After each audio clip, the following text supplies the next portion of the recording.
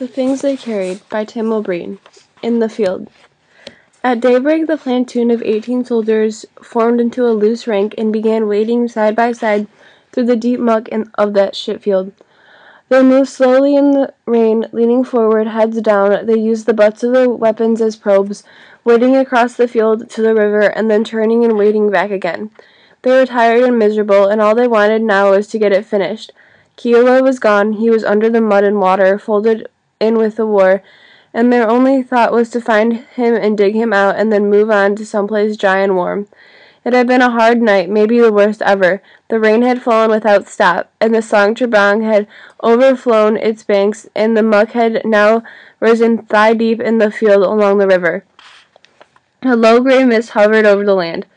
Off to the west there was thunder, soft little moaning sounds, and the monsoon seemed to be the lasting element of the war. The 18 soldiers moved in silence. First Lieutenant Jimmy Cross went first now, and then straightening out the rank, closing up the gaps. His uniform was dark with mud. His arms and his face were filthy. Early in the morning he had radioed the MIA report, giving the name and circumstances, but he was now determined to find his man, no matter what, even if it meant flying in slabs of concrete and damming up the river and draining the entire field. He would not lose a member of his command like this. It wasn't right. Kiowa had been a fine soldier and a fine human being, a devout Baptist, and there was no way Lieutenant Cross would allow such a good man to be lost under the slime of a shipfield. Briefly he stopped and watched the clouds. Except for some occasional thunder, it was a deeply quiet morning. Just the rain and the steady sloshing sounds of 18 men wading through the thick waters. Lieutenant Cross wished the rain would let up. Even for an hour it would make things easier. But then he shrugged. The rain was the war, and you had to fight it. Turning, he looked out across the field and yelled at one of his men to close up the rank. Not a man, really, a boy. The young soldier stood off by himself at the center of the field in knee-deep water, reaching down with both hands as if chasing some object just beneath the surface. The boy's shoulders were shaking. Jimmy Cross yelled again, but the young soldier did not turn or look up. In his hooded poncho, everything caked with mud, the boy's face was impossible to make out. The filth seemed to erase identities, transforming the men into identical copies of a single soldier, which was exactly how Jimmy Cross had been trained to treat them, an interchangeable unit of command. It was difficult sometimes, but he tried to avoid that sort of thinking. He had no military ambitions. He preferred to view his men not as units but as human beings, and Kiowa had been a splendid human being, the very best, intelligent and gentle and quiet-spoken, very brave too, and decent. The kid's father taught Sunday school in Oklahoma City, where Kiowa had been raised to believe in the promise of salvation under Jesus Christ, and this conviction had always been present in the boy's smile and his posture toward the world, and the way he never went anywhere without an illustrated New Testament that his father had mailed to him as a birthday present back in January. A crime, Jimmy Cross thought, looking out toward the river. He knew for a fact that he had made a mistake setting up here. The order had come from higher, true, but still he should have exercised some field discretion. He should have moved to higher ground for the night, should have radioed in false coordinates. There was nothing he could do now, but still it was a mistake and a hideous waste. He felt sick about it, standing in the deep waters of the field. First Lieutenant Jimmy Cross began composing a letter in his head to the kid's father, not mentioning the shipfield, just saying what a fine soldier Kiowa had been, what a fine human being, and how he was the kind of son that any father could be proud of forever. The search went slowly. For a time the morning seemed to brighten, the sky going to a lighter shade of silver, but then the rains came back hard and steady. There was the feel of permanent twilight. At the far left of the line, Azar and Norman Bowker and Mitchell Sanders waded along the edge of the field closest to the river. They were tall men, but at times the muck came to mid-thigh, other times to the crotch. Azar kept shaking his head. He coughed and shook his head and said, "Man, talk about irony. I bet if Kiowa was here, I bet he'd just laugh. Eating shit, it's your classic irony." "Fine," said Norman Bowker. "Now pipe down." Azar sighed. "Wasted in the waste," he said. "A shitfield, you got to admit, is a pure world-class irony." The three men moved with slow, heavy steps. It was hard to keep balance. Their boots sank into the ooze, which produced a powerful downward suction, and with each step they would have to pull up hard to break the hold. The rain made quick dents in the water, like tiny mouse, and the stink was everywhere. When they reached the river, they shifted a few meters to the north and began wading back up the field.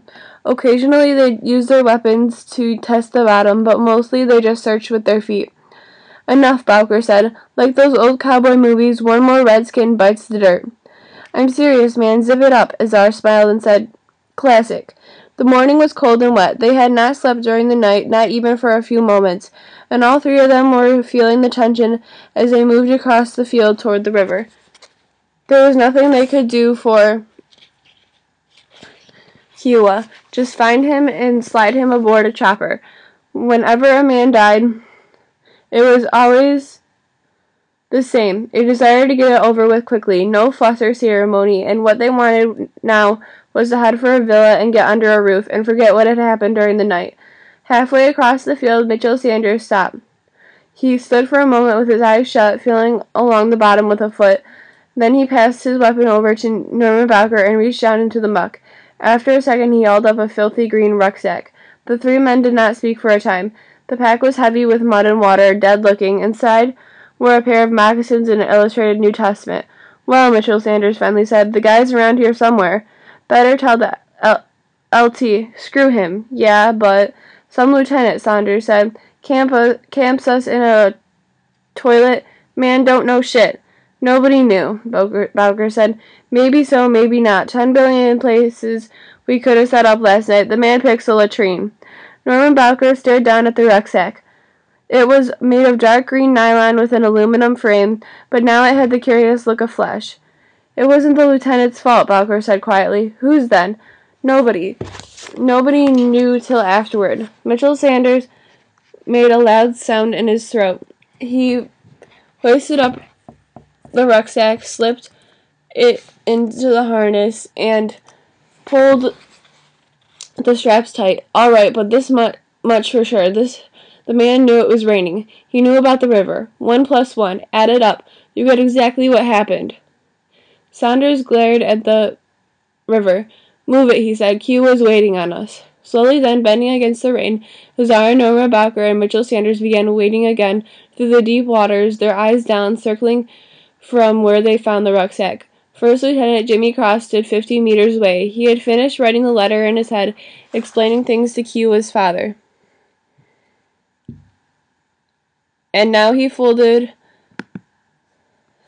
his arms and watched the platoon crisscrossing the wide field. In a funny way, it reminded him of the municipal golf course in his hometown in New Jersey.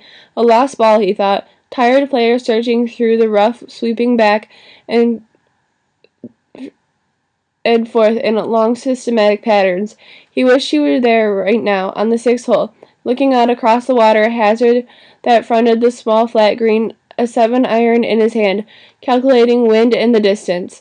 A tough decision, but all you could ever lose was a ball. You did not lose a player and never had to wade out into the hazard and spend the day searching through the slime.